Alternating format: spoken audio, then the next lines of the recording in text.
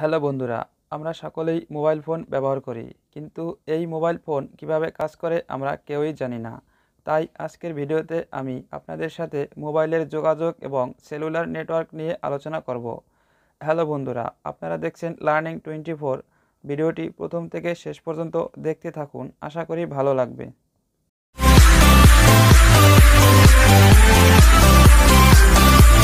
Cellular network দুটি চলনশীল device অথবা একটি চলনশীল ও অন্যটি স্থির ডিভাইসের মধ্যে ডেটা এবং তথ্য আদান প্রদান করার লক্ষ্যে ডিজাইনকৃত সিস্টেমকে মোবাইল টেলিফোন সিস্টেম বলে। চলনশীল ডিভাইসকে মোবাইল স্টেশন বা মোবাইল ইউনিট বা মোবাইল সেট এবং স্থির ডিভাইসকে ল্যান্ড ইউনিট বলে। মোবাইল সেবা প্রদানকারী বা সার্ভিস প্রোভাইডার তার আওতাধীন এলাকাকে ছোট ছোট অংশে ভাগ করে। প্রতিটি ভাগকে একটি সেল বলে। সেল ষড়ভুজাকার, বর্গাকার, বৃত্তাকার বা অন্য কোনো অনিয়মিত আকারের হতে পারে, যদিও ষড়ভুজাকারই প্রথাগত বা প্রচলিত। এই সেল থেকেই সেলুলার ফোন নামে মোবাইল ফোনের আরেকটি নামকরণ করা হয়েছে। একটি অ্যান্টেনা এবং একটি ছোট অফিস নিয়ে একটি সেল গঠিত হয়। অ্যান্টেনা সহ ছোট অফিসকে বলা হয় বেস স্টেশন। প্রতিটি বেস স্টেশন কন্ট্রোল করা হয় মোবাইল সুইচিং সেন্টার দ্বারা, যেখান থেকে কল সংযোগ, call information, recording, billing system computerised পদ্ধতিতে নিয়ন্ত্রিত হয়। সেলুলার নেটওয়ার্কে রেডিও ফ্রিকোয়েন্সি ব্যবহার করা হয়। সেল সিগন্যাল এনকোডিং এনকোডিং পদ্ধতির সাহায্যে বিভিন্ন ট্রান্সমিটার থেকে প্রেরিত সিগন্যালসমূহকে পৃথক করার প্রক্রিয়াকে সেল সিগন্যাল এনকোডিং বলে। বিভিন্ন ট্রান্সমিটার থেকে প্রেরিত সিগন্যালসমূহকে পৃথক করতে এফডিএমএ অর্থাৎ ফ্রিকোয়েন্সি ডিভিশন মাল্টিপল অ্যাক্সেস এবং সিডিএমএ অর্থাৎ কোড ডিভিশন মাল্টিপল অ্যাক্সেস প্রযুক্তি ব্যবহার করা হয়। মাল্টিপ্লেক্সিং এর অন্যান্য পদ্ধতিতে যেমন পিডিএমএ অর্থাৎ পোলারাইজেশন ডিভিশন মাল্টিপল অ্যাক্সেস এবং টিডিএমএ অর্থাৎ টাইম ডিভিশন মাল্টিপল অ্যাক্সেস, এক সেল থেকে অন্য সেলে সিগন্যাল আলাদা করা যায় না।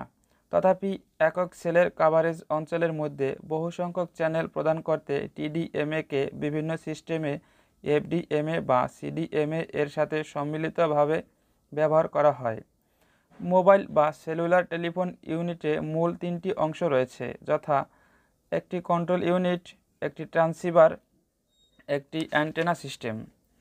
এই তিনটি মূল উপাদান ছাড়াও মোবাইল ফোনে নিম্নলিখিত উপাদানগুলো থাকে, যথা একটি ব্যাটারি যা ফোনের সার্বিক কার্যক্রম সুষ্ঠুভাবে পরিচালনা করতে প্রয়োজনীয় শক্তি প্রদান করে, একটি ইনপুট মেকানিজম যা ফোন সিস্টেমের সাথে মিথস্ক্রিয়া বা যোগাযোগ করতে ব্যবহারকারীদের সহায়তা করে।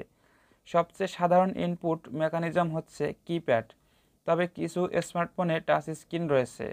ব্যবহারকারীকে জিএসএম মোবাইল ফোনের সার্ভিস প্রোভাইডার একটি সিম অর্থাৎ সাবস্ক্রাইবার আইডেন্টিটি মডিউল কার্ড সরবরাহ করে।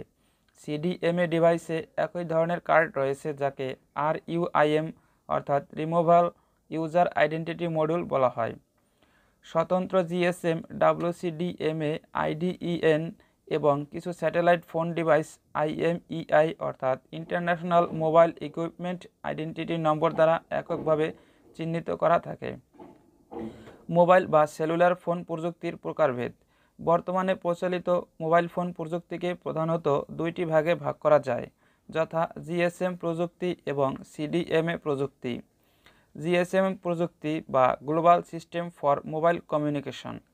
জিএসএম হচ্ছে এফডিএমএ এবং টিডিএমএ এর সম্মিলিত একটি চ্যানেল অ্যাক্সেস পদ্ধতি।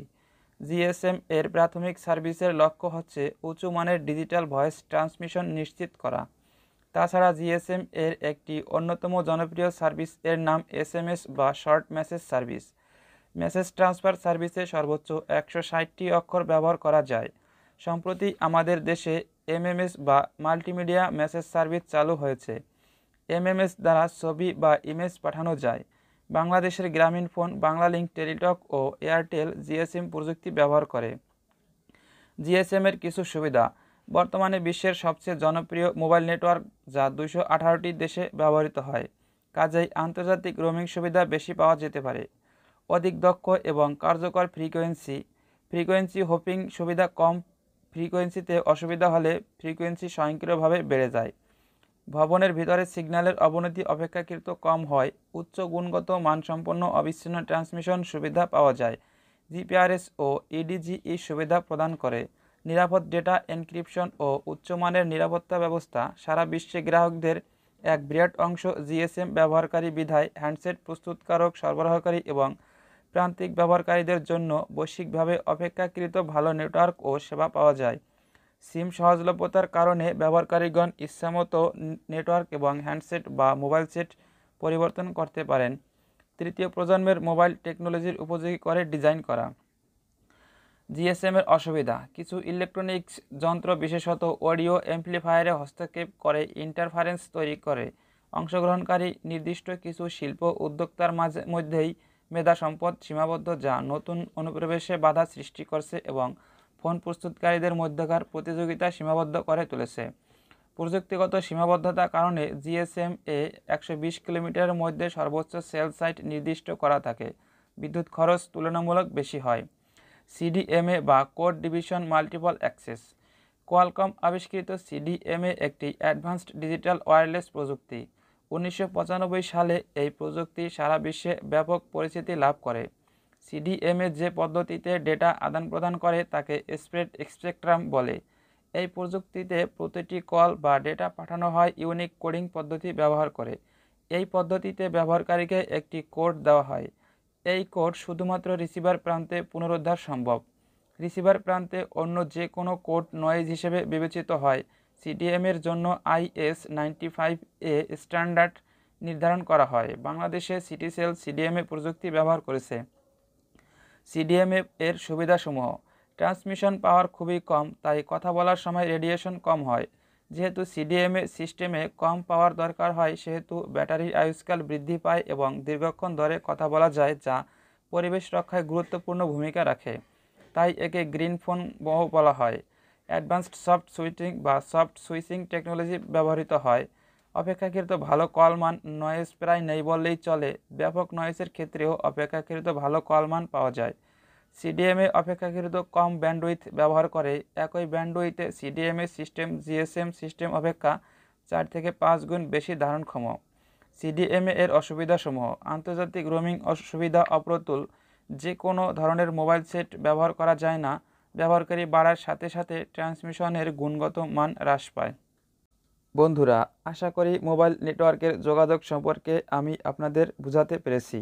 যদি না বুঝে থাকেন তাহলে ভিডিওটি আরও কয়েকবার মনোযোগ সহকারে দেখতে থাকুন।